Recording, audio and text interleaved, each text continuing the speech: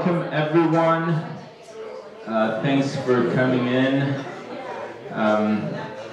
We're 36 minutes behind schedule, and I was told we were just gonna skip lunch, so sorry about that.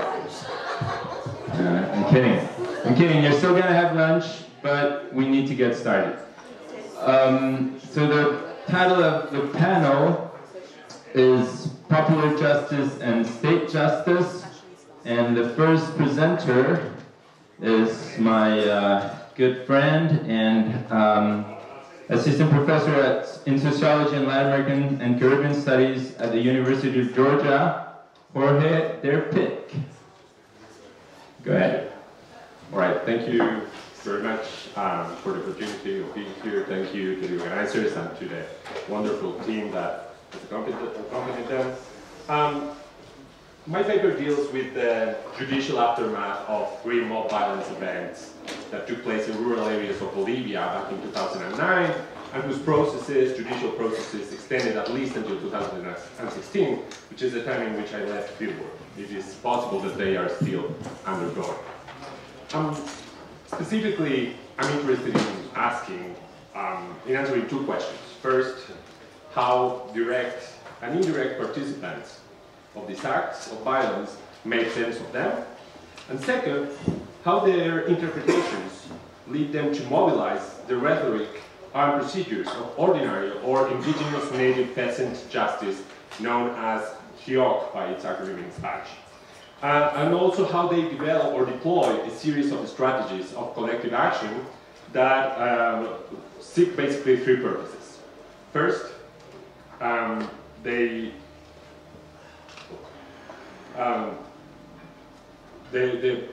look for protection from the state, they seek to punish the perpetrators of mob violence, and also they want to avoid punishment to the perpetrators of mob violence. I want to talk a little bit about the data. These are three cases that come from a larger data set and from ethnographic fieldwork that I obtained in El Alto, and I chose them specifically because they share three specific characteristics. They took place in rural areas but ended up at the prosecutor office of the city of El Alto.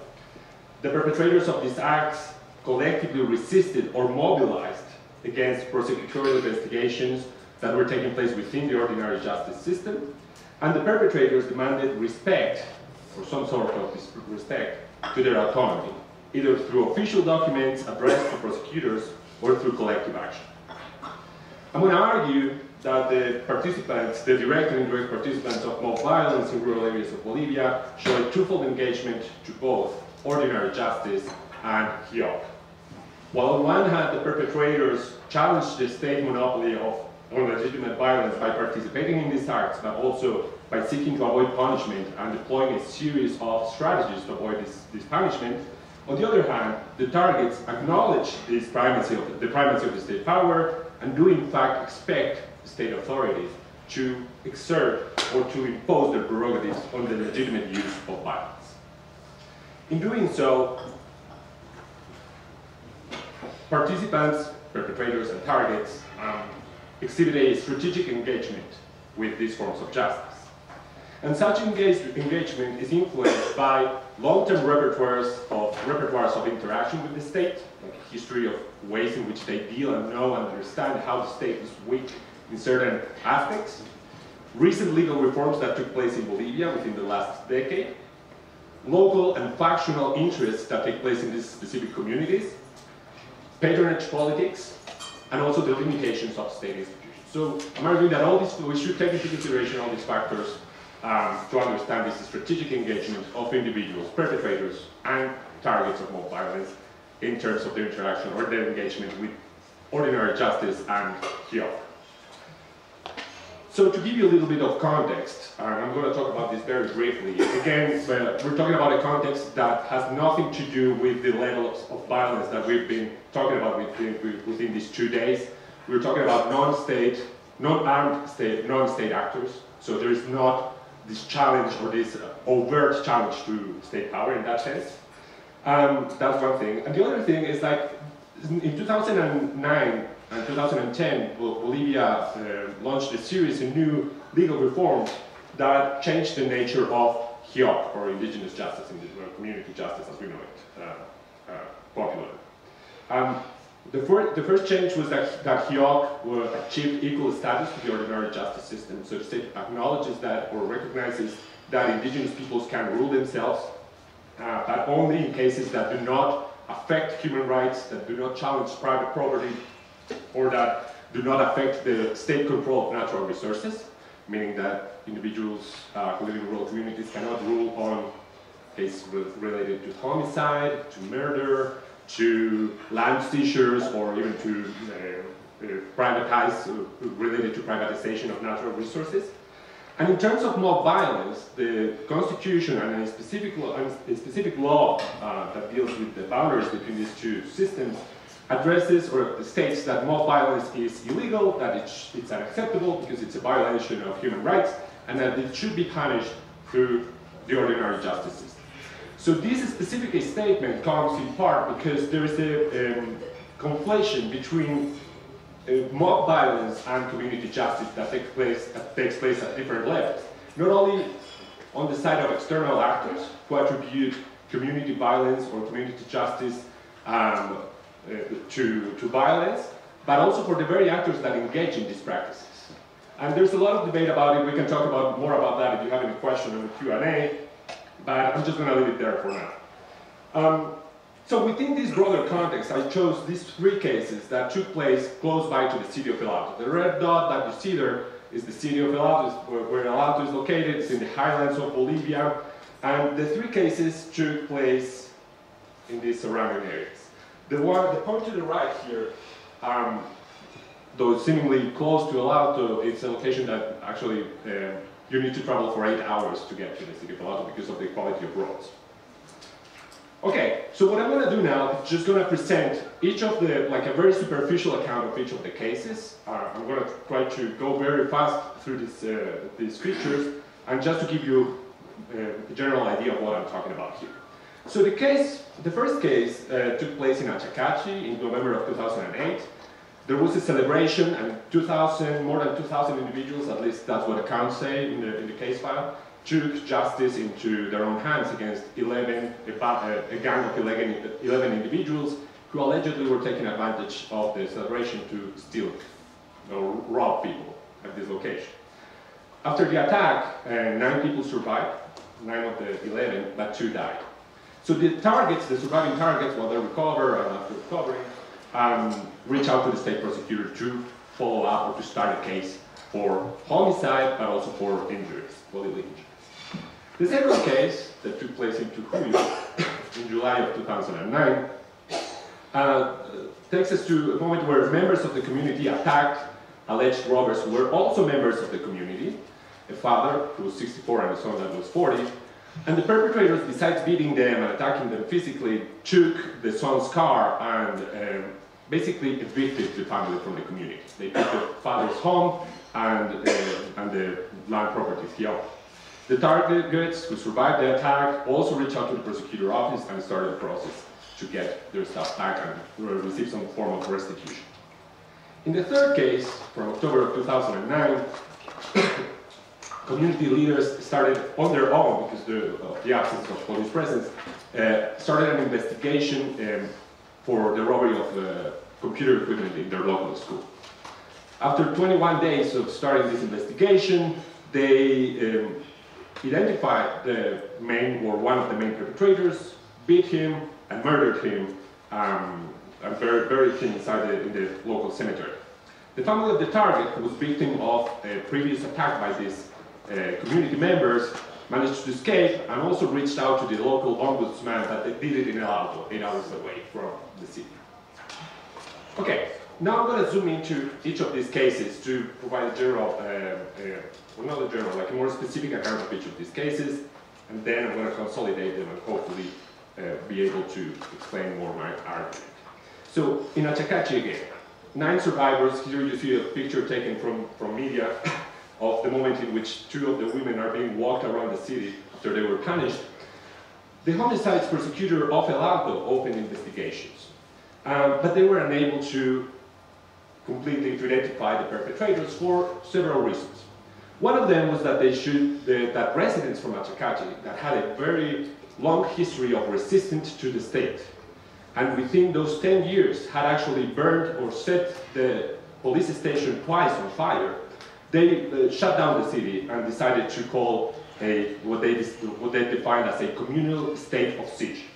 That meant that nobody was able to leave or enter, especially if they were state officials. But another factor also affected the progress of this case, and the factor was that the mayor at that time became a very prominent figure in the governmental party. And as a prominent figure, he became a senator first and then a minister. It's possible, there's no evidence on this, but it's very likely that to protect people from his community, he sort of thwarted attempts to continue with the case. So we're talking here about an exchange of protection from the mayor to their community in exchange of votes, right? Or support, electoral support. As an outcome, when I got access to the case file in 2016, there were no indictments and the investigations were stagnated. The second case in Trujillo, the father and the son, they opened investigations and filed a complaint at the police. They asked the peasants' union of the rural town where the events took place to provide a report, or the prosecutor asked the peasants' union to provide a report, and they replied officially. And they said, we demonstrate that the father and the son are being accused of stealing goods in 4 households, and that there is another complaint that they filed against the father and the son at your office. But the most important point here is we would like also to point out that we do not have any authorization from our bases to file reports. Moreover, Trujillo community is currently under indefinite communal state of siege. Again, it's the same figure as in Achakachi, and we will not allow any attack to our bases, meaning that they didn't want prosecutors to intervene or affect bases' self-determination and sovereign decision, nor raids or invasion of territorial jurisdiction. The term territorial jurisdiction is key here because even before the acceptance or the full enforcement of the new constitution, this peasant union was using the language of the constitution that allowed or described or defined the boundaries between ordinary justice and indigenous justice.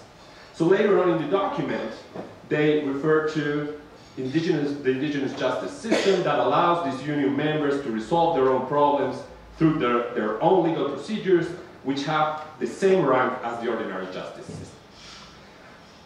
6 months later, or 5 months later, even with these responses, the prosecutor is still trying to carry out investigations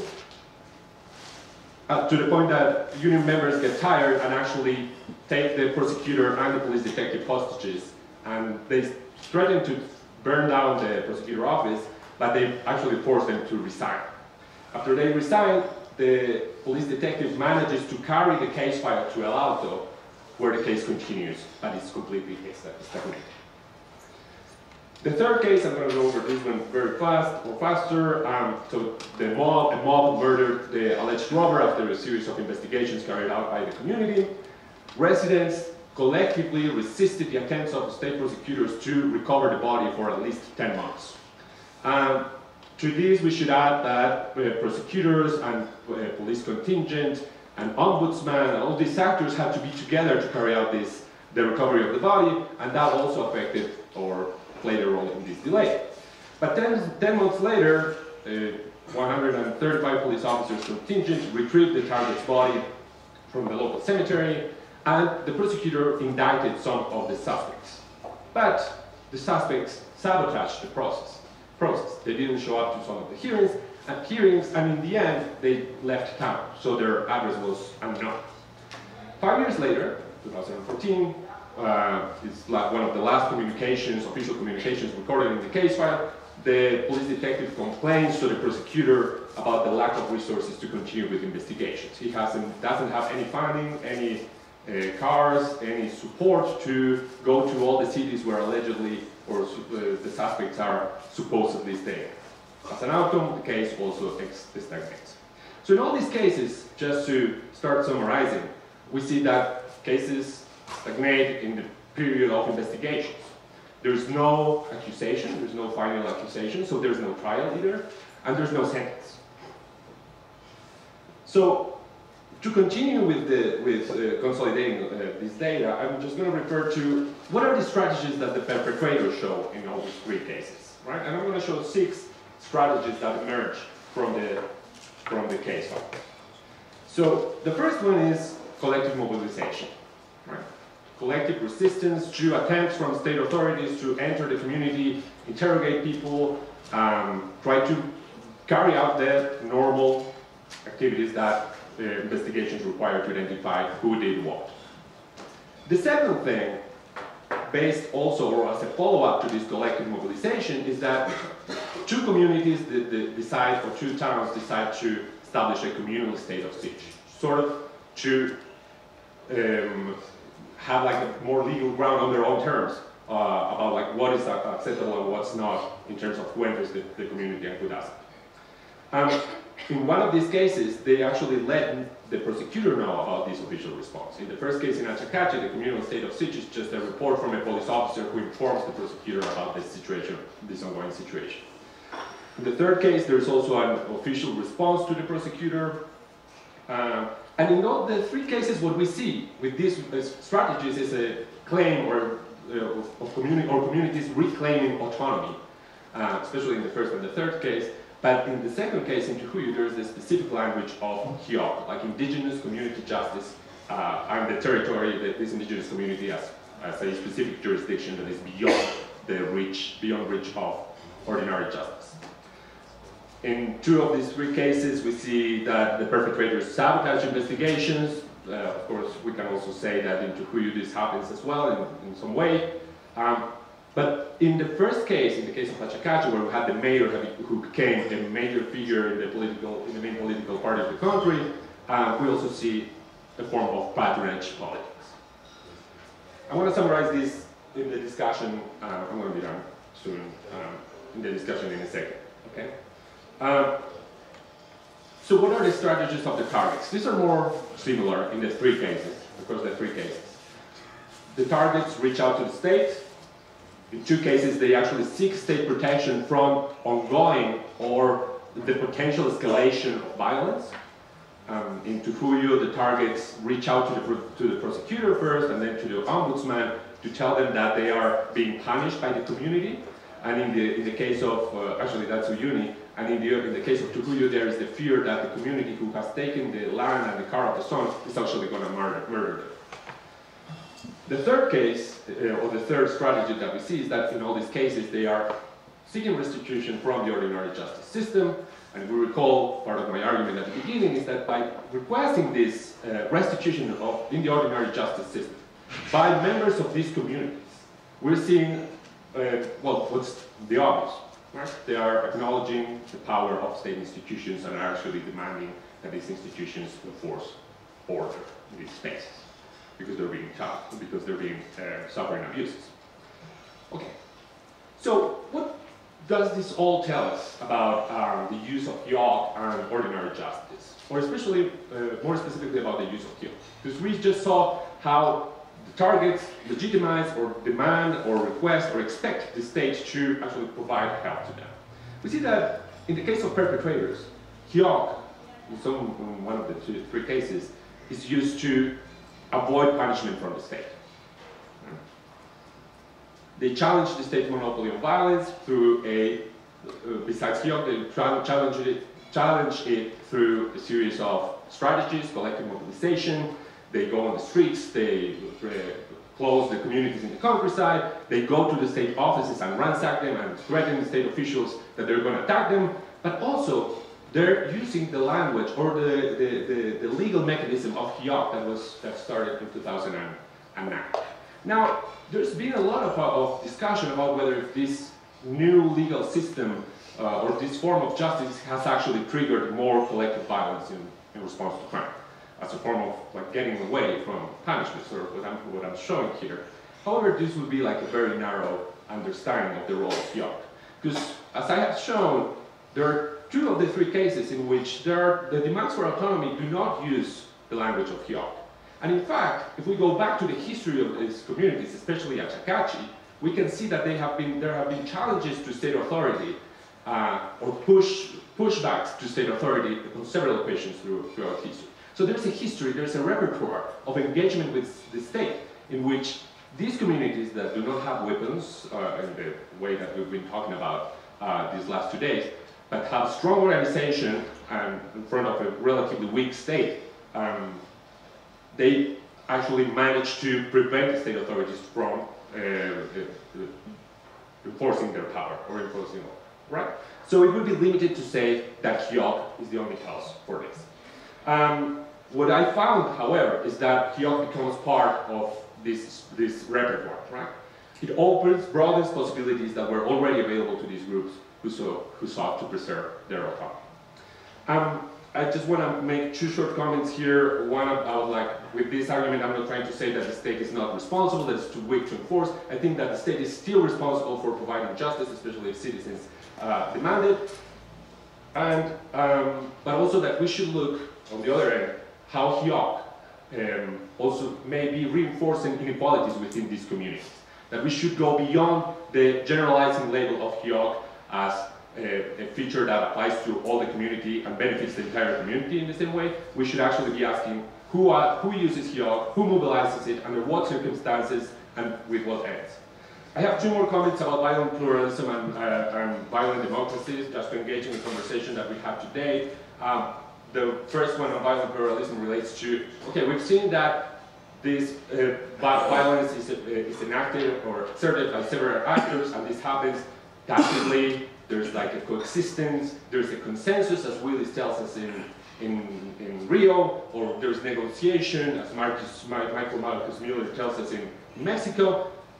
My question is, it's more a question than a statement, it's like, does HIOC show that this violent pluralism, the exertion of violence could also be legitimized through legal mechanisms?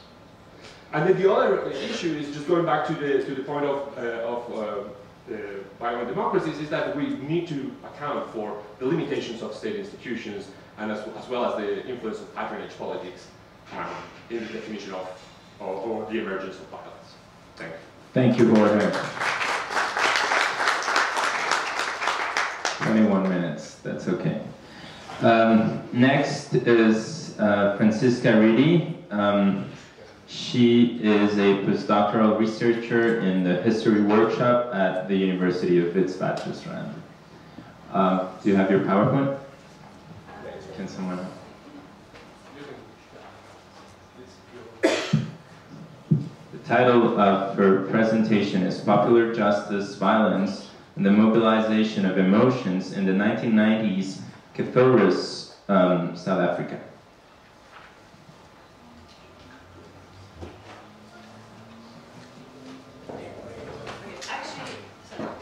Actually, my title has slightly changed, away from popular justice more towards ideas of punishment. So, my paper focuses on the hostile wars from the late 1980s to the mid-1990s in an area that is called Kathorus, which encompassed the townships of Kathorus, Thokoza, and Kathorus. And of course, that was one of the areas that was most severely affected by escalating violence during this period. So here's a map that I pulled off the internet. You'll see that area called Ekurhuleni now. That's the former East Rand where that complex is situated. And here's a map. Unfortunately, I don't have time to go into that, but what is very specific about the violence in that area is the spatiality of it. With basically hostiles along Khumalo Street, building a front towards the township community. So the violence, particularly in Thokoza, was very distinct because of that spatiality. And here you see a map of Thokoza. So there, I don't know if you can read it, Khumalo Street was basically a no-go area during the early to mid-1990s. So this paper is part of a larger and ongoing research project on relationships between speech, collective violence, and emotions during the transition period in South Africa. And some of the ideas I'm going to sketch here are still fairly new, and so are in a very rough state. So I would very much appreciate any feedback or criticism on it. So I'm really basically just throwing ideas at you, seeing whether they might work. There's a rich scholarship that has explored the different factors contributing towards the escalation of conflict during this period. So they include a struggle over resources, the role of the third force in security forces in stoking the conflict, crisis of patriarchy, competing visions of nationalism, alienation from trade unionism, political power struggles, marginalization of migrant workers, eroding networks of solidarity, rivalries between taxi associations, you see that particularly in Kathorus, opposition to the democratic dispensation envisaged by the ANC. So Jason Hickel has recently made the argument that some of the violence is rooted in a kind of rejection of a particular idea of democracy. But I would argue that while the contours of conflict have been explored in depth, the meanings and forms of the violence itself remain underexplored. So the contours of conflict and the contours of the violence don't necessarily overlap. Violence requires a particular form of agency. And so therefore the two terms should not be used interchangeably. South Africa has of course a very long history of colonial and apartheid violence, but I don't have time to go into that either. But what we see emerging during the mid-1980s in the Natal Midlands and during the late 1980s in the area around Johannesburg is quite a distinct form of violence that is shaped or that is marked by a striking intimacy and its scope. So basically what you see happening is that neighbor turns against neighbor, you have entire households that come under attack, and eventually it claims the lives of about 20,000, depending on who you speak to, 20,000 women, children and men. So I would like to emphasize that one of the questions that warrants great attention is why and how people were mobilized into violent action. This is particularly the case for IFP-aligned hostel dwellers. We know quite little about the role of Izinduna and the SPUs, the self-protection units of Inkatha, in the violence, the structures they relied on, and the way violence is organized. We also know quite little about the role of Amakosi towards in relation to their subjects in the urban areas, whether it's in terms of peacemaking or in terms of fueling the conflict. So in my paper, I'm going to focus on the narrative of hostel dwellers that I recently interviewed, which were, of course, just one of many groups of perpetrators. So I'm not making a point that these were the only perpetrators in this case. And I want to look at the way in which they explain and situate the violence. So here's a picture of one of the hostels in Tukoza, which, by the way, is in a very dire state. People have no windows, no water, no electricity, absolutely nothing. So that is still, they were basically never fixed. I want to propose that looking at violence through the prism of emotions can contribute towards a better understanding why and how conflict became violent, and why violence took the forms it did. I am particularly focusing on fear, trepidation, anger and pride, and to a lesser extent in my projects, more largely but not in this presentation, on feelings such as love, exhilaration, joy, excitement, and all of that. Drawing on research coming out of South Asia, there's a book that's just been published literally about 2 months ago, I believe. I'm interested in the dialectical relationship between mobilized emotions, so that means the manner in which emotions are worked on strategically by leaders through emotion work and sensitizing devices, and mobilizing emotions, which means the manner in which emotions mobilize people into action.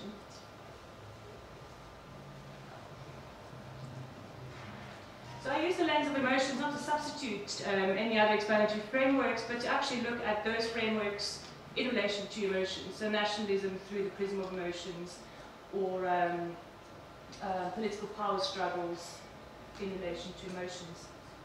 In a second step, I then want to reflect on how such a framework can contribute towards understanding violence as a form of punishment, discipline, and as a means of re-establishing social order. So these are really infant ideas that I'm still trying to think through. The first emotion I want to look at is fear. And here I don't mean fear that you would have to, when you see a snake, for example, this kind of immediate, visceral form of fear, but more a sense of trepidation of something terrible is going to happen and you can't quite pinpoint what's going on. So a sort of underlying anxiety. So here I want to use one case study. In early 1990, a rumor was causing panic amongst hostel dwellers and rural migrants across the region, and that rumor said AmaZulu will be expelled from the urban areas. Around the same time, a similar rumor created panic amongst Xhosa migrant workers when they heard that all AmaXhosa would be sent back to the Eastern Cape after being accused of wanting to take the land of AmaZulu.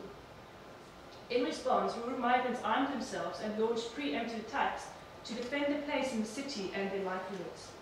In Kathorus, for example, Xhosa and hostel dwellers began to form self-defense units along home-based networks after hearing rumors that they would be chased away or worse.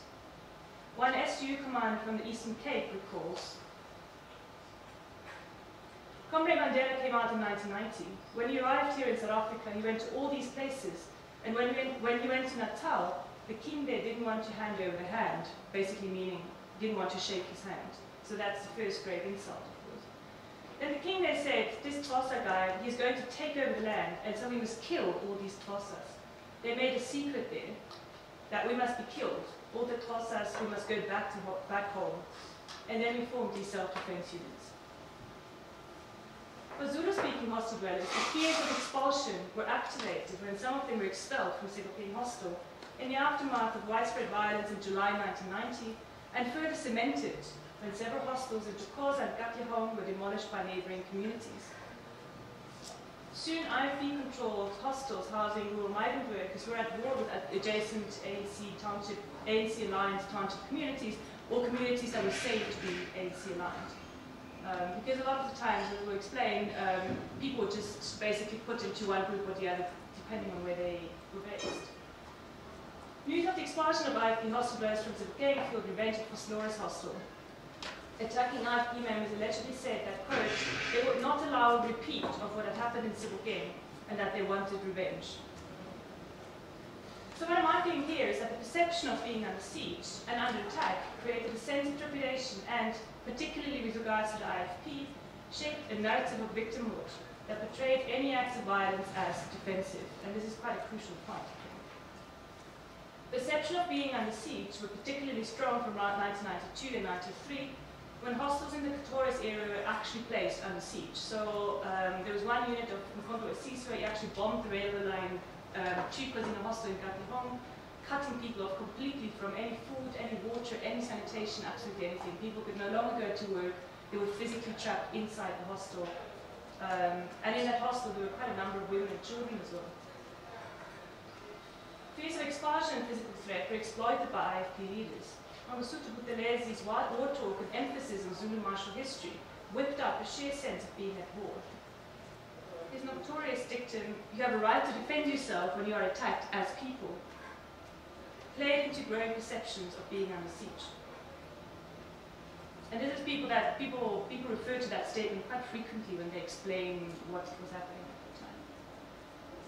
Hostel dwellers attending a meeting at Tube Hostel in Soweto were allegedly told by the visiting regional secretary of Inkatha that a war was coming and that all Zulus were going to be attacked. A member of the Zulu royal family, and senior Induna, narrates his perception of victimhood as follows.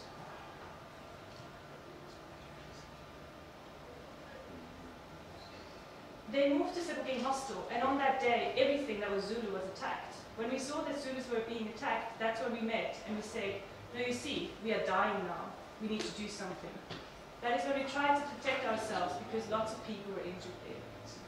And that interview that I conducted around February was actually quite fascinating, because the entire interview was around how they were being victimized, how they were the victims, and how to protect themselves. Fears that the Zulu monarchy, values and culture were under threat, and that the land would be taken away, were spreading through the urban townships on the reef. So while the narrative was instrumentalized by the leadership, fears were actualized on the ground through the burning of houses of alleged IFP members, the necklacing of people, the destruction of hostels, and the expulsion of Zulu hostel dwellers from certain hostels and the townships. So here you see one of the hostels in Tukoza physically being demolished. So they actually pulled down brick by brick. In Kathorus, the situation was particularly acute, and remaining neutral was no longer an option. Rural migrants from KwaZulu-Natal were accused of being IFP supporters by virtue of their place of origins, the way they spoke, the cadence. And some of the physical markers some of them had, such as face scars, for example, wearing this pandla. So people say that often what would happen, like people would be stopped in the streets and asked, you know, like, what do you call this? And if you refer to it in the wrong way, they knew that you were coming from rural KZN. Those residing in ANC-controlled sections of the township were alleged to be supporters of the ANC. A female migrant worker who arrived in Kathorus as violence was escalated in 1993 recounts being chased out of the house she was staying at by urban comrades who declared to be ridding the township of migrant workers from KwaZulu and Natal. Seeking refuge at Kozina Hostel in Kathorus, she became one of the many female hostel dwellers who were caught up in the violence. And the way she was narrating the whole story was a complete confusion, as we had no idea what was going on. I still don't understand why was I being attacked. So there's something on the ground that is unfolding that has actually quite little to do with, I mean, it also has to do with ideology, but the experience of people is one of serious confusion. Fear of expulsion, physical threat, and erosion of one's way of life were therefore mobilized by the leadership to stir people into action, and was simultaneously mobilizing people on the ground, who regarded violence as a means to defend themselves and their interests. The next emotion I want to look at is anger and its relation to pride and honor. Here I want to sketch a few examples relating to train violence, drive-by shootings, and large-scale marches by IFB-aligned hostel dwellers. Despite detailed accounts of transition violence, we know remarkably little about the internal logic of these marches and the way in which hostel dwellers were mobilized into violent action. As I have suggested before, hostel dwellers were often portrayed as a faceless mob that was wreaking havoc. Violence is therefore portrayed as chaotic, senseless, and random. Now my point here, and I feel like I have to say this, is obviously not to legitimize or justify any of that violence, which by all accounts is absolutely horrific, but to understand how those who participated made sense of it. Hostels were governed through a strict hierarchy that saw senior Izinduna at the top. They were also in the forefront of marches, leading a song. So the strict hierarchy in the hostel and the institution of traditional authorities legitimated a public and collective display of certain emotions and censored others. So basically, hostels were governed by emotional norms and formed emotional communities that relied upon constellations of emotions. I'm trying to skip this one. Fear in particular was an emotion that had to be suppressed through the use of intelesi. Being fearful was equated with being a coward. Other emotions such as anger and pride were performed, mobilized, and cemented through song and marching. In words of one Induna from Tukoza,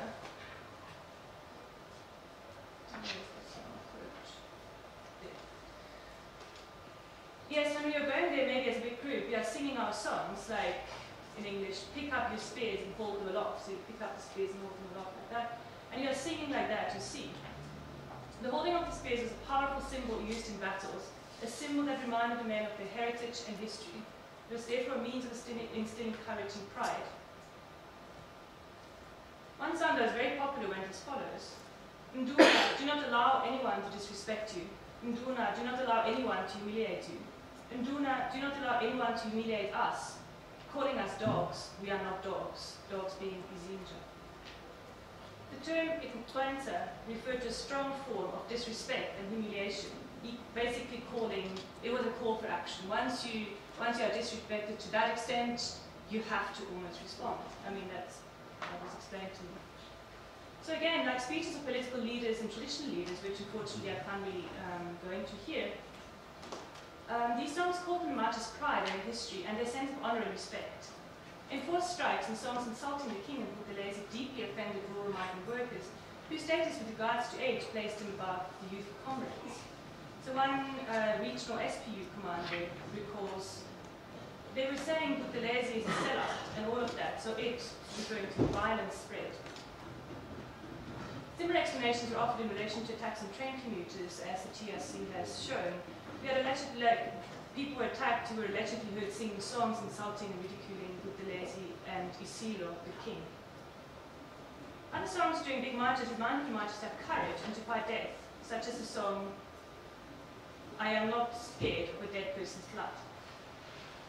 Songs therefore play a crucial role in sanctioning and mobilizing some emotions, such as pride, a sense of honor, as well as anger at being disrespected, and inhibiting others, such as fear of death. Anger of being disrespected and anger of being attacked by comrades were also actualized in drive-by shootings that saw the brutal murder of people at taxi rank and other public places. One hostel dweller, member of an SPU, recalls how his blood would boil, perhaps one of the most common metaphors of anger.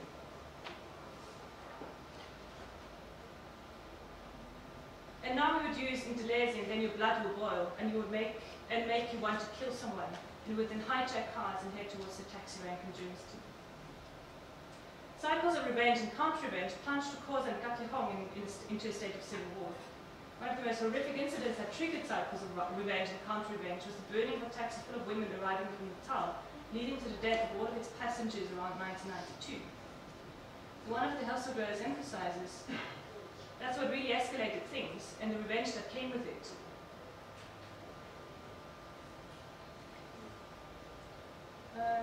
Ingabi, young men from rural KwaZulu-Natal who were frequently involved in car hijackings, taxi violence, and other forms of criminal activities, played a leading role in some of the violence. Yes, it was because we had heard that there were some of our people that were injured, and then maybe if a week goes by without an attack, then those people just attacked. The taxi would be attacked, and then they would say it had Zulus in it, and then we'll hear that Ingabi went out to attack. A way of concluding, let me briefly sketch some ideas how the exploration of emotions links to understanding violence as a means to re-establish social order and met out punishment. As other scholars have observed, policing of African townships during the apartheid period predominantly focused on political policing. In many areas, murder, assault, and rape, for example, were rife, and popular forms of justice emerged, particularly during the 1980s, to punish those who were seen to violate the social norms of township communities. During the early 1990s, as violence spiraled out of control and perpetrators of this violence were hardly ever brought to justice, counter-violence became a form of punishment. Anger over disrespect, for example, was mobilized and actualized through collective violence, which in turn aimed to, quote, put people into place, and hence re-establish a particular order. Emotions were therefore key in forming communities and drawing boundaries between insiders and outsiders. Within a context of rapid social and political change, anger and fear became salient in response to insecurity, threats, and the inversion of hierarchies. Emotions were therefore both mobilized, signaling an intention to achieve certain ends, such as security and order, for example, and mobilizing people on the ground, therefore highlighting motivation. Thank you. Thank you, Franziska. Our last speaker today, in this panel, is Nicholas Smith. He is Assistant Professor of Political Science at the City University of New York, City College. Nicholas. All right. Thank you, everybody, for being here, and to Garth and Carl for the invitation, all the folks who have done work organizing this fantastic event. I've also just really enjoyed the conversations over the last few days. What I'm going to present to you today is a chapter from a recently published book, or a book I recently published called Contradictions of Democracy, Vigilantism and Rights in Post-Apartheid South Africa. The book largely explains, or tries to explain, why vigilantism has become a relatively common form of violence since democratization, and as we've heard, it certainly predates it too. But what explains, in some senses, its perpetuation since the end of apartheid, despite this extraordinarily positive political change.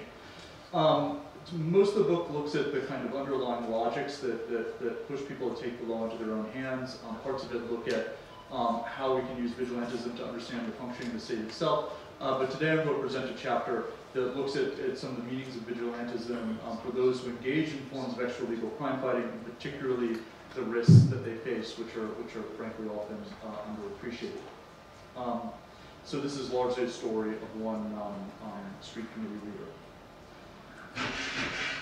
When Bukele was shot, few people were surprised, least of all Bukele himself.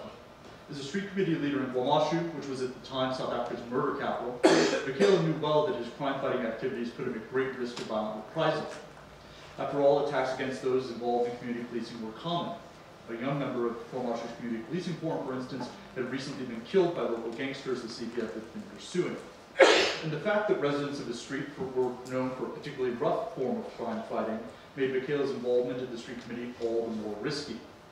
So when the night finally arrived that he was shot, the question that most residents were asking over the next several days was not why Vigilantism had been shot, but rather who exactly had ordered the hit. By contrast, the question I was perplexed by was why Vigilantism would knowingly and willingly open himself to such risk in the first place. Now, while perpetrators and supporters of extralegal crime fighting were often condemned in both popular media and academic writing, much less recognized are the risks crime fighters themselves face. For example, early in my research, a well-known Durban environmental activist told me his house had been firebombed in retaliation for his attempts to reduce neighborhood drug dealing. Even citizen crime fighters who are backed by the state by way of membership in local community policing forums can find themselves targeted by criminals. CPF members in each of the townships where I conducted the majority of my research, for instance, were killed during the time I worked there, despite the fact that they were ostensibly afforded protection by their affiliation with the police. So given such a likelihood of violent reprisal, it's puzzling that anyone would engage in extralegal crime fighting. Why take the risk? Now, one possibility, suggested by studies that connect vigilantism to poor policing, would be a lack of faith in the local police. Fed up with the inability of police to lower crime, one might hypothesize a crime fighter would be compelled to step in because of the state's failure.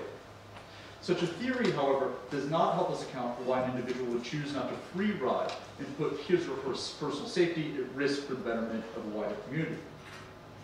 A second possibility, consistent with studies that connect vigilantism to political mobilization, would be that vigilantes might use their crime-fighting fame to generate some form of political support.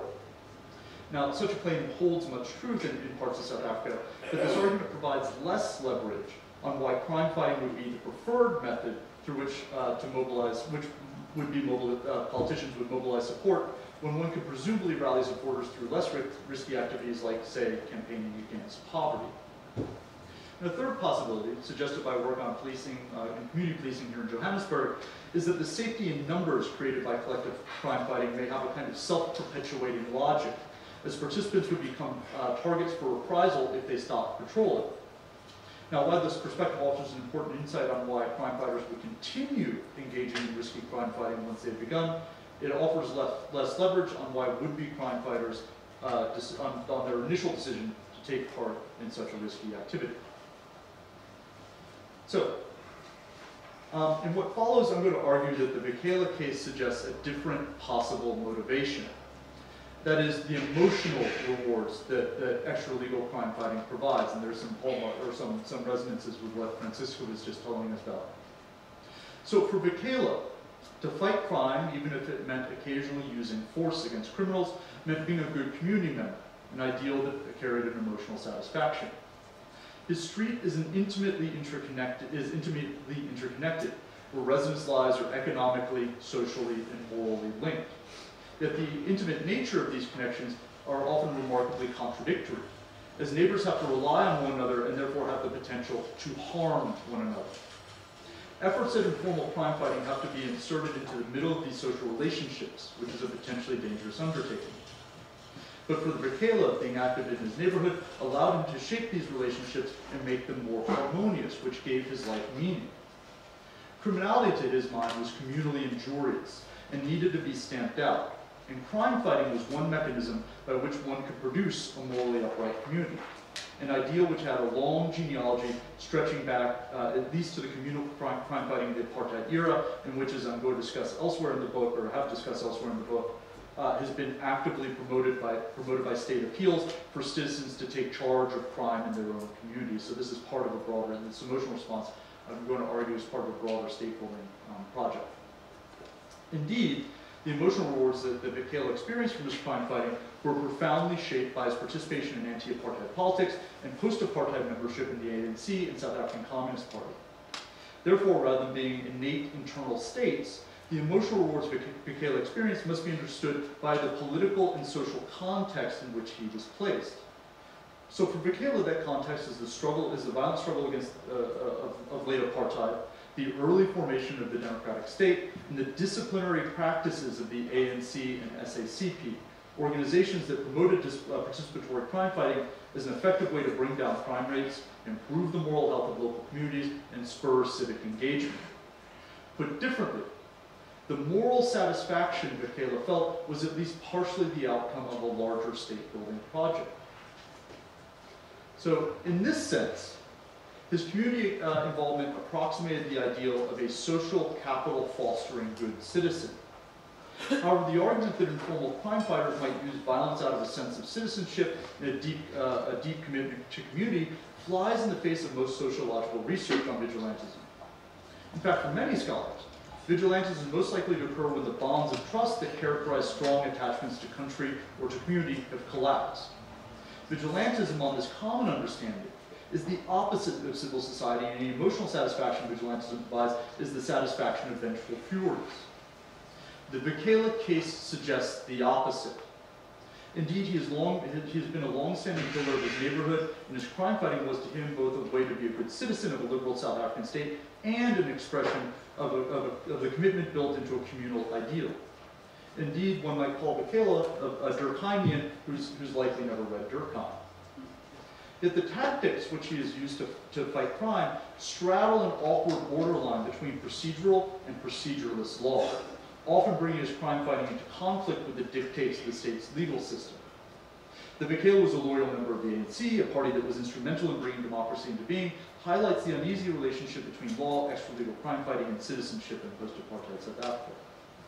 The emotional benefits that Bekele experienced from crime fighting, which pushed him to engage in risky personal behavior for the perceived betterment of the community, sit uncomfortably next to the rationalized legal procedures enshrined in South Africa's celebrated constitution.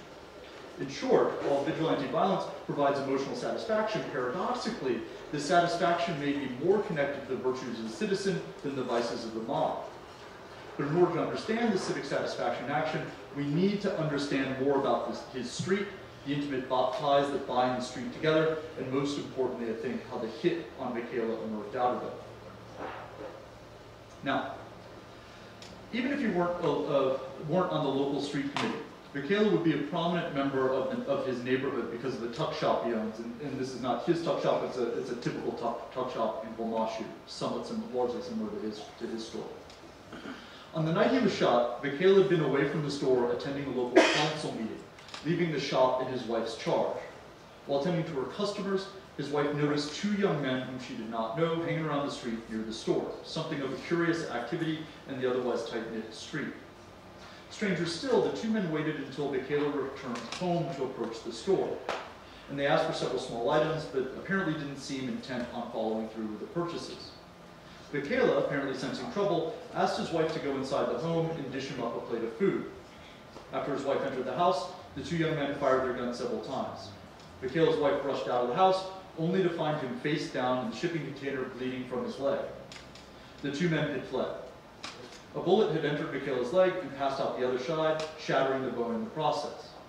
Fortunately, he lived, though his injuries required a long hospital stay and rehabilitation. Now, who shot Bekele remains a mystery to this day, and Bekele is fine letting the incident rest in the past at this point. What is evident, however, is that the circumstances surrounding the shooting are suspicious. We asked Bekele's wife a few days after the shooting if it could have been a clumsy robbery. She was convinced it was not. Although the two young men had taken some money, she was positive they did so only to mask what this act really was, which was a paid hit. Now, her suspicions seemed reasonable. It was well known that several young men who earned their livings illegally were unhappy with Bekele because of his leadership of the street committee. And it's curious that the two shooters would wait for Bekele to return to the store rather than attack his smaller wife. Bekele is a large, kind of imposing person. But this all raises the question: against this background of a known and imminent threat, why would he put his life on the line by fighting crime? Now, to answer this question, a little background about his street is useful. It's a remarkably intimate neighborhood, where residents have decades-long at this point, relationships with one another. Much of the intimacy is built on the back of the neighborhood's robust informal economy, where residents can access virtually any service available in the formal economy, but at a relative discount.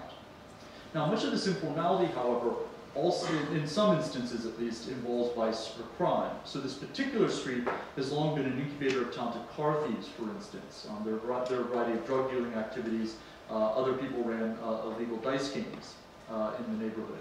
And what this meant was that profits from vice are often funneled back into businesses of otherwise upright community members.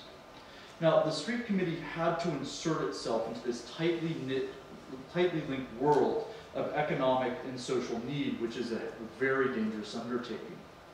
Shutting down the legal business, after all, is not just ending a socially undesirable activity, it is cutting off a family from a vital economic resource that can help that family make ends meet. It's also taking action against one's neighbor with whom one's own family might have decades of history. Indeed, in the days following the event, rumors circulated about various small-time local criminals with whom the street committee had been in conflict. Now, the neighborhood's intimacy in this sense has a double-edged quality to it. It allowed greater cooperation to solve collective problems like crime, while simultaneously enabling a forceful response to collective action, this collective action by those being targeted.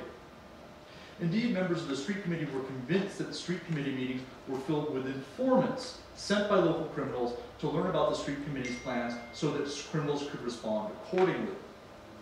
Now, it may or may not be true that this is the case, that the suspicion may be far-fetched, but the general perception that it's true that there are spies in these street committee meetings reveals much about the assumption of risk one takes in joining the street committee and the fear that even one's closest allies in the neighborhood can engender. As a street committee member told me at one point, quote, "To join the street committee, you have to be prepared to die." So, against this background of potentially deadly violence, why would one take the risk of joining the street committee, much less becoming a leader of it like Vigilantism? Now, the same emotional bonds that tied the neighborhood together, even if those bonds were highly contradictory, also enabled individual risk-taking to improve it. In risking his personal safety, Vigilantism could work to create the purified community he thought the street should have, no matter how unlikely it was ever to be achieved. Indeed, Vigilantism changed his economic prospects in part out of concern about the effects of an older business he had on the moral composition of his neighborhood. As it turns out, at one point, Vigilantism had owned the largest illegal tavern in the neighborhood in the period shortly following the end of apartheid. Now, although it was shut down after a police raid, he decided not to try and legalize the tavern, in part because, he told me, in part because of the violence such businesses could create. So his involvement in informal crime control emerged out of this moral forthrightness and a desire for good living. He told me, quote, "In myself, I don't like bad things in my area like crime. I don't support crime, so I'm a man which is active." And even if the outcome of this crime fighting was fatal, not giving up the fight gave his life a certain meaning.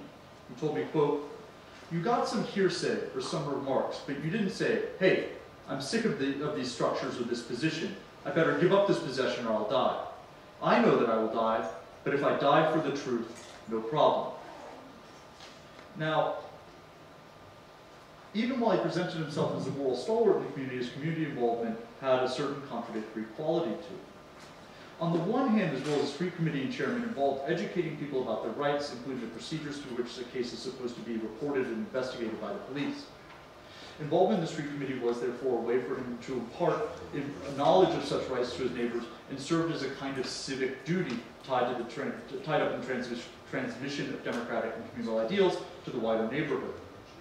Yet at the same moment that he has supported the civic political program, he was uncomfortable about some of the effects these procedures, these criminal political procedures, legal procedures, had on solving the neighborhood's crime problems. For example, in the months leading up to the shooting that I've been discussing, residents of this street had beaten suspected thieves to death on 2 separate occasions for stealing copper taps from outside of people's homes.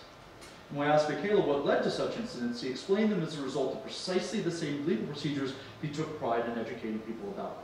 As he said, quote, "If you call the police in that situation, the police come and they say, 'Okay, we'll arrest this person, but who's going to come to the court to witness?' In the community, no one wants to go to do that because the first thing it is going to do is cost you your money to go to court, your time. At last the police say there's no evidence, so then they say no, you must leave this case and go home." In other words, the cumbersome legal procedures and inherent fallibility of calling the police and going through the court system presents roadblocks to the realization of justice and the removal of criminal threat from the neighborhood. Now, tellingly, as Bekele relayed this explanation for his neighborhood's involvement in vigilante justice, his voice was elevated, hearing a tone of frustration and anger. Importantly, however, his anger was at the procedures involved with the dealing with the police. So in other words, Bekele shared some of the same suspicion of new constitutional rights dispensation as some other members of the neighborhood, despite being ostensibly charged with educating the neighborhoods about these very same rights. So to conclude, this tension between procedural and proceduralist law is also having consequences for how the institutions of the law function itself. Particularly when it comes to the police, they're forced to negotiate their presence in local communities. For example, although police came to the scene of both of these lynchings I mentioned, they didn't arrest anybody. And when I asked Bekele why not, he suggested that, quote, you know, the police did not arrest anybody because this pipe stealing had been reported several times before this happened. So if you kill the suspected thief, the police will say, hey, this guy's been troubling the community a long time, let him go. Let him put it on the community's head and see what they do.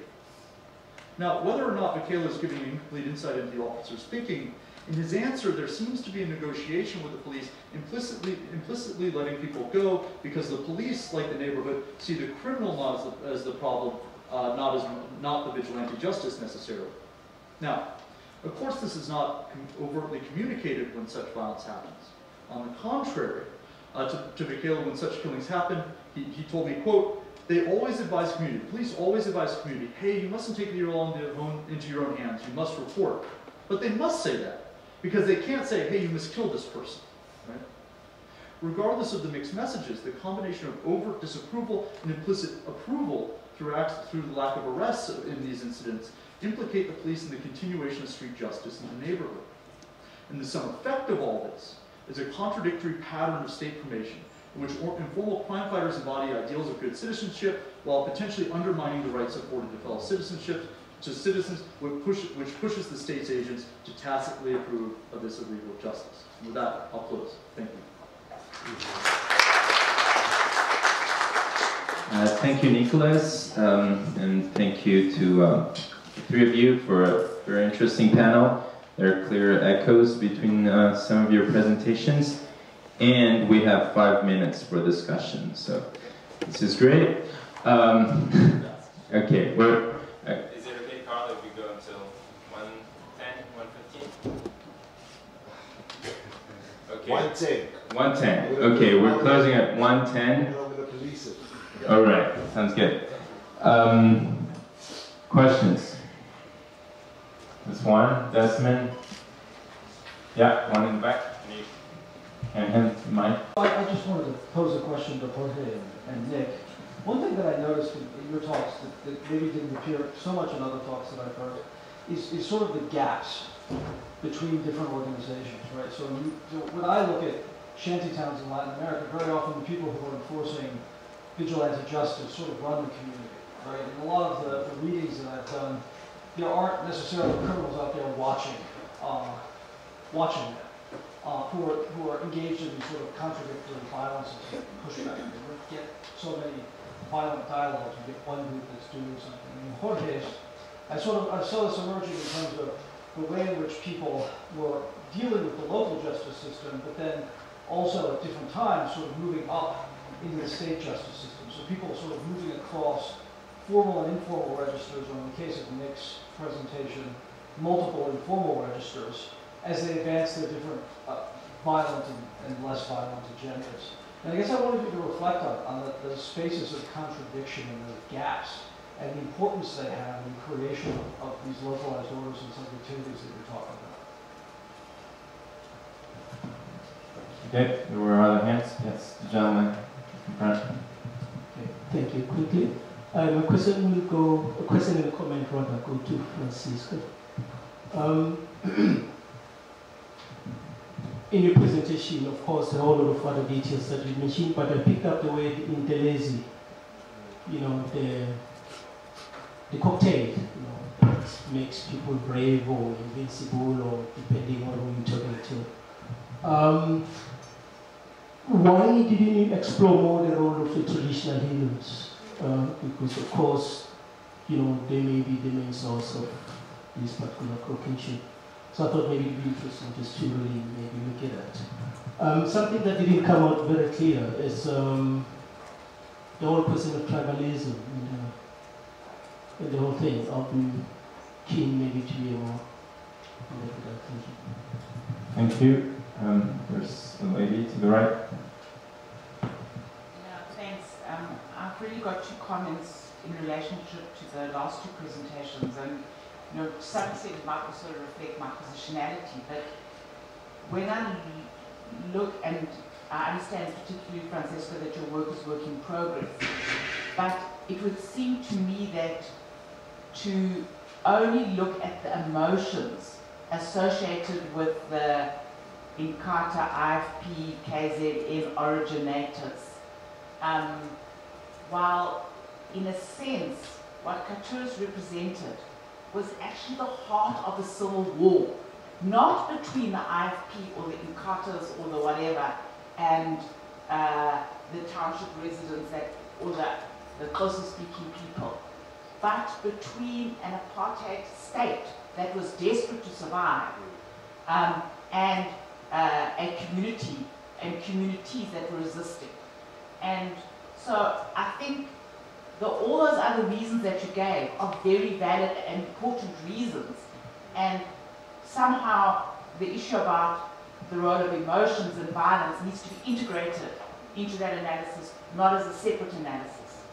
Which brings me then to Nick's presentation, where again you say, well, there are these reasons, and then you say there's an alternative explanation. And I hear what you say about emotional rewards, and I don't know if it's something also about your positionality interviewing this, what's his name?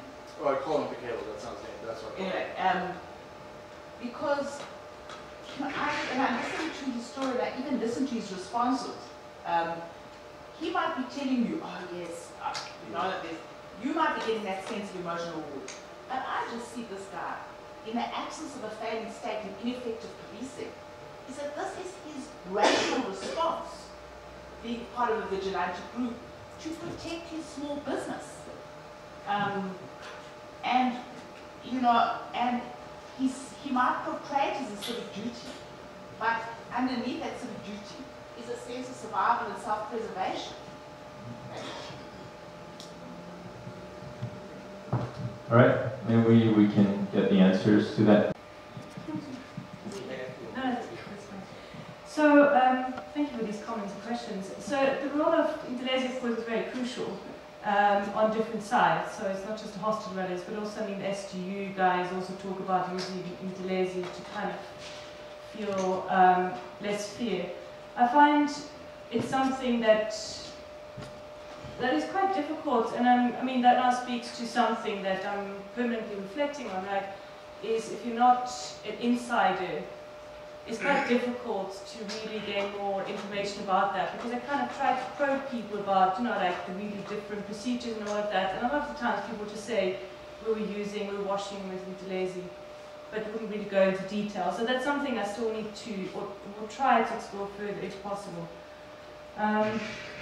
The role of tribalism, of course, some of the most conventional accounts during that time was to claim that there was a sort of ancient dispute or hatred between Zulu people and Xhosa people, which of course is nonsense, right?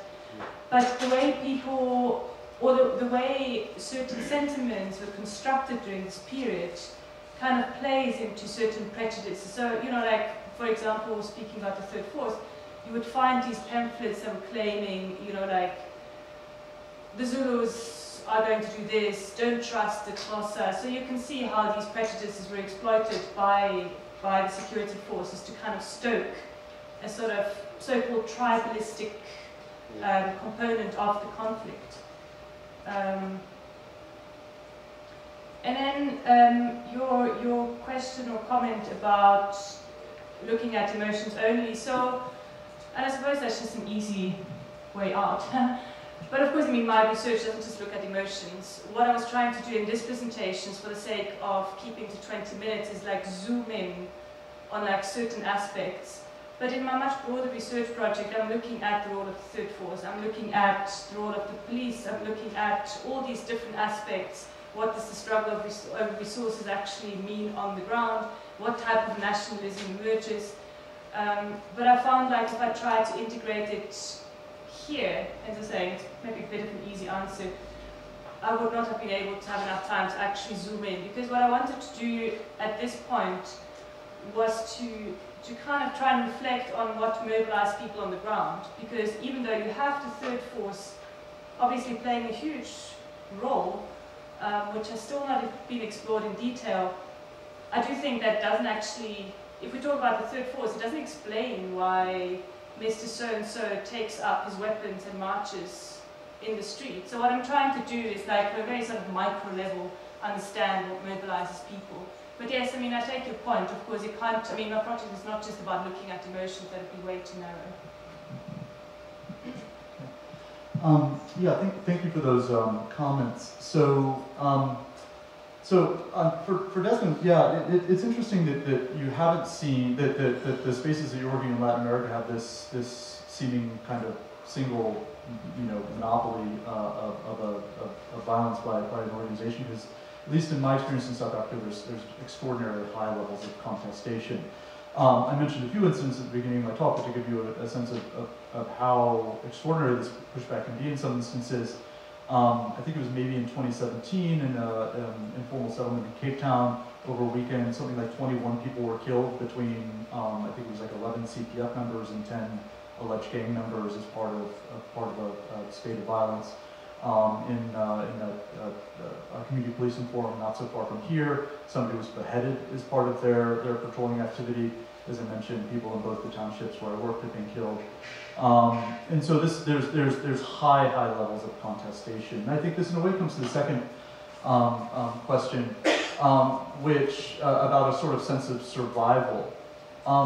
So I agree with that. And I hope it came through in my presentation that part of what I'm trying to suggest here is how profoundly insecure a place like Palmashu is. Not only for this particular individual, but for so many people who live on the street that I'm describing here. And that's not only a physical insecurity, though that's the case, but also a deep economic insecurity and a kind of moral insecurity too. So in his case, why is he explaining this in terms of a kind of moral desire? And to your question, isn't this really about sort of protecting a small business and economic lifeline?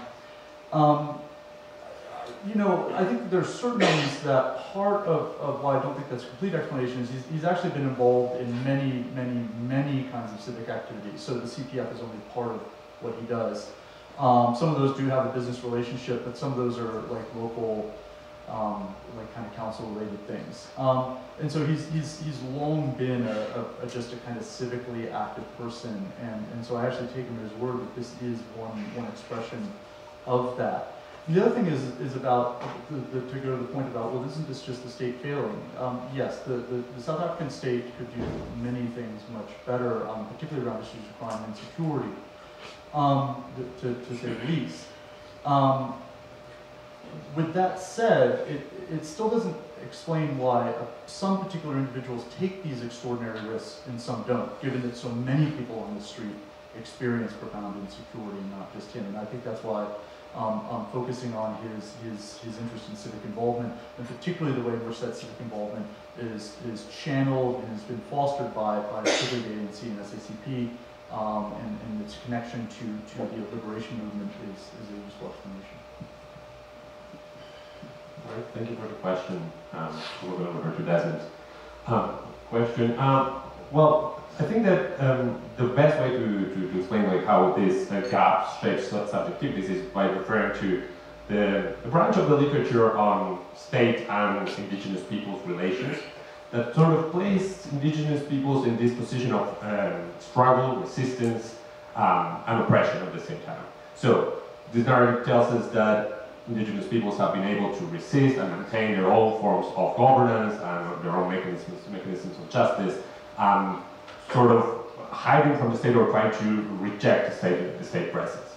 What I'm trying to show here is that the problem with this narrative is that there are two problems with this narrative. One is that it flattens out communities and just tries to present them as sites of horizontality and communality where everybody has shares the same interests. And the other one is that it shows us that there is a separation between indigenous community justice system in this case or ordinary justice system. So what I'm trying to show here is that first there are hierarchies between these communities. Hierarchies that show that there are different interests, that there are clashes within these communities, and that they are basically embedded in power relations between among individuals that are part of these communities. And the other one is that I don't know why so far we haven't been able to do what we have done with religion in Latin America, which is, well, we know there is syncretism, individuals believe in Mother Earth and are Catholics at the same time. I'm trying to apply that perspective to understand also the operation of justice. Yes, we have our own mechanisms that work for some things, and that has been the case for a long time, but we also are modern individuals that can engage with the ordinary justice system as any other modern citizen would do. Thank you. All right. Other questions? Yes. Carl? Who's hanging the mic? Okay, so there's... Yes, thanks. It's a really interesting series of presentations, and what's interesting to note is the shift from violence that's much closer to the state to kinds of situations that have been described here, where there's a kind of popular appropriation of violence, but then sometimes in an ambiguous relationship with the state. I think my comment, I've actually got a small question for Nicholas, because in your first presentation, I thought this guy was a vigilante, and then in your answer to one question, you talked about the CPF.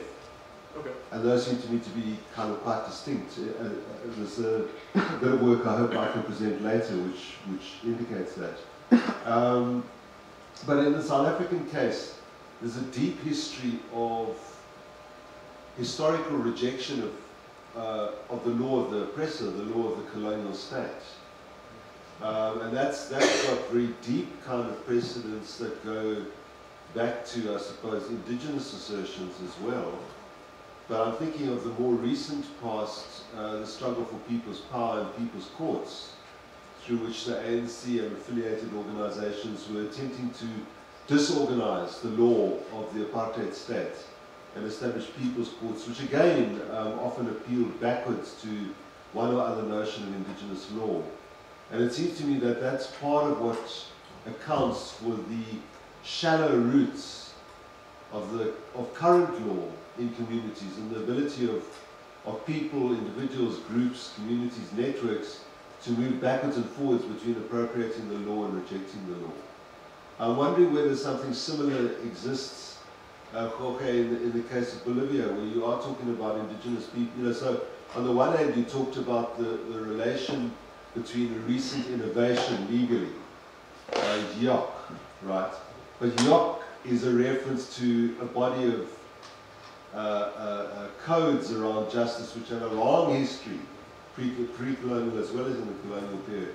And I'm wondering to what extent that, so whether people refer to YOC or not is a tactical issue, but whether people's quest for autonomy hasn't got these much more deeper and more tacitly understood, or maybe explicitly understood roots in that kind of history, a history of resistance. And in some ways that comes, Franziska, to your talk, which I found really interesting. I mean, certainly for our visitors from afar, they might not be familiar with the particular history of the hostels and Zulu migrant workers in Inkatha. In fact, I'm sure that most of them won't be familiar. And the way that most sociologists and historians have approached this question almost entirely from the kind of point of view, more or less, of what we call the progressive movement, not of this reactionary movement, if I can put it that way. So working with the hostel dwellers, and I think it's really important to get that kind of perspective from participants from the other side. What I'm interested in is whether this, as with the other two presentations, whether there's any notion of justice involved in this kind of mobilization? I mean, what is the relation between some of the emotions that you're talking about and questions of grievance and injustice, or perhaps of different notions of justice that have been trampled on? All right. There was a gentleman in the back. Sorry. Yes, he was raising his hand for a while. Thank you to the panel. Tabo, I want to ask you a few questions.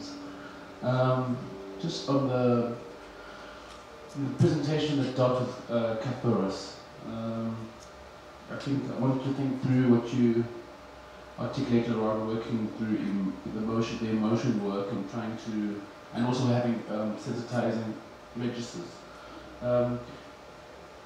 You know, the Kumalo example for me, it speaks of a place where there's obviously a need for spatial development there, and there's a need, the example speaks of ways of living that was afforded to working class South Africans at a particular time.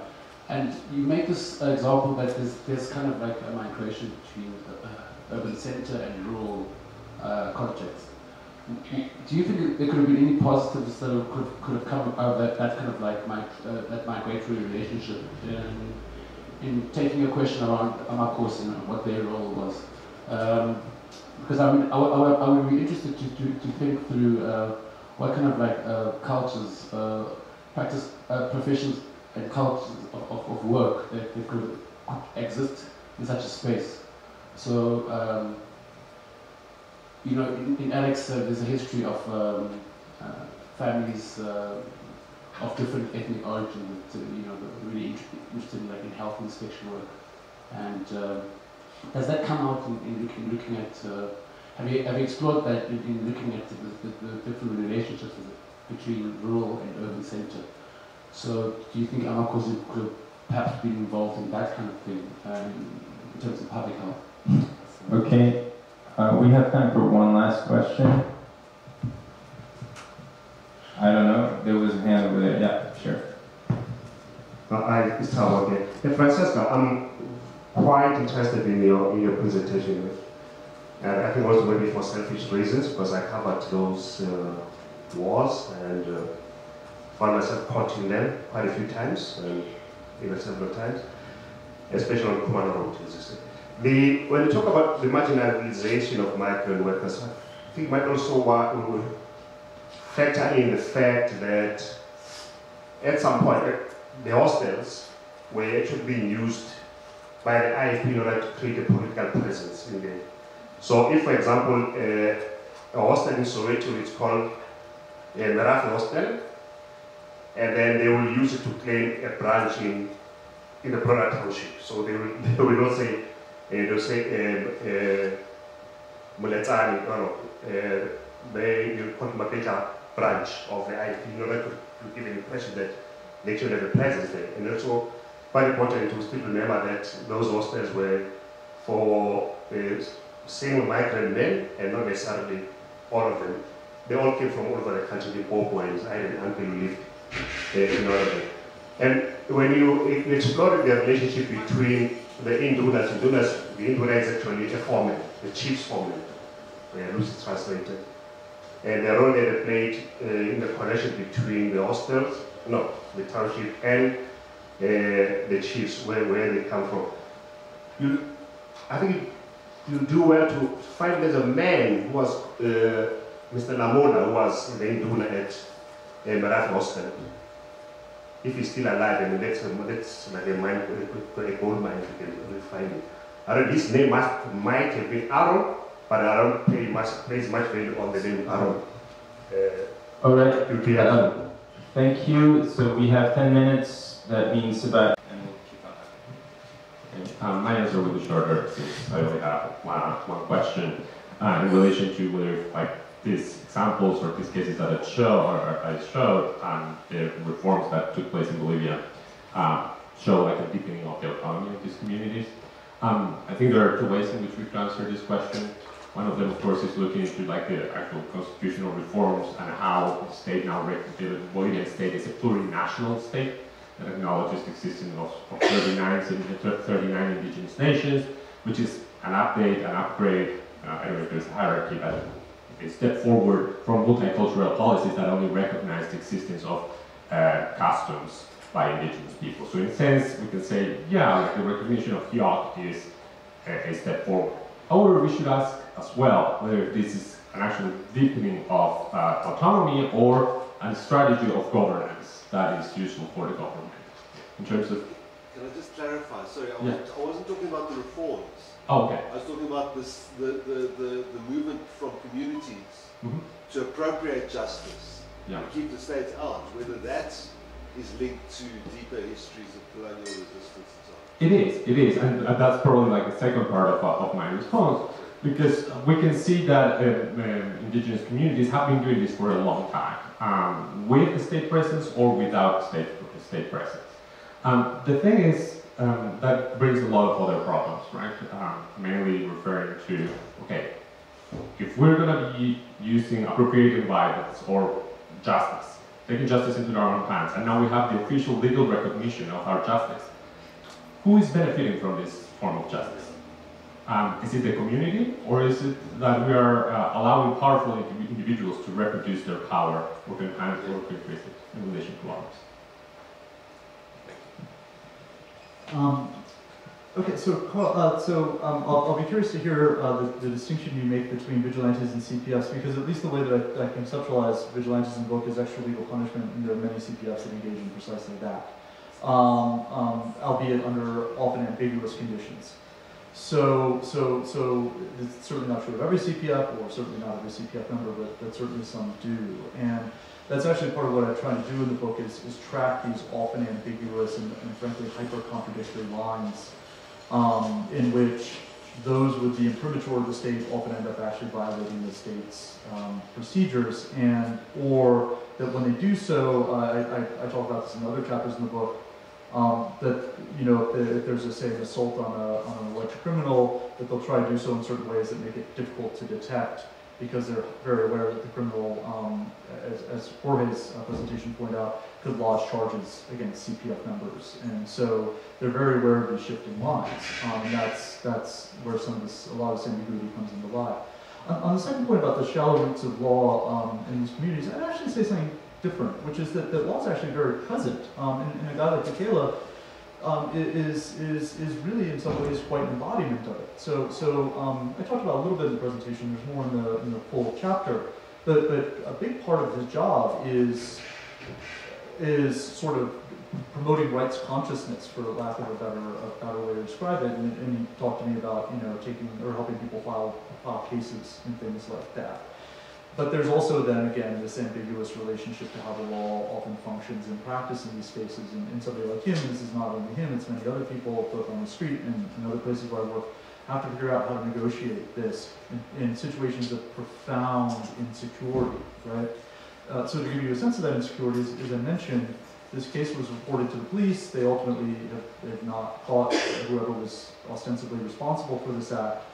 And at a certain point, he just let it drop, because the consequences of pursuing it potentially are actually so much greater. And so it's actually this constant negotiation and navigation that citizens themselves have to face, which is a little bit what I'm trying to get through, both in the book generally, but also in this chapter. Right, thank you for all these questions. So Carl, in relation to different notions of justice, and do people have a sense that the justice was violated and maybe that kind of violence was a form of justice? It's something I'm trying, because initially I thought this talk was going to be a lot about that, and then I realized actually I would just be guessing, right? Because I'm not entirely sure if we're not talking more about revenge than justice, or perhaps the question would be, what is the relation between revenge and justice?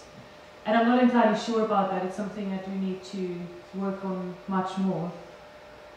Tabo, so this is a really interesting question about Rolagama Kosi, and something that I actually can't answer, because I have a sense that there's not that much information about what kind of responsibilities do Amakosi have in urban areas towards their subjects. So it's something that I take as a comment at this point, something that I need to reflect on much more. But yes, I think this is really an important aspect. And then, second tunnel, sorry. So yes, the IFP was certainly using the hostels to kind of try and garner support. And I think it's particularly the case in Kathorus, which had a very large percentage of Zulu speakers. So one of the things, for example, I was trying to determine at some point is like, why is the violence in the Wild Triangle, for example, to some extent different to the violence in Kathorus? Because you see certain similarities, you see differences as well. And I think part of the reason, of course not the entire reason, has to do with demographics and the kind of spatiality of these areas. And so at that point, there were of course these kind of attempts to make Kathorus the headquarters of the IFP. Apparently Tembakoza was making statements around to that effect, that the East Strand, then East Strand, would become the kind of stronghold of the IFP. And they also tried to very aggressively recruit Zulu speakers who are actually urbanized.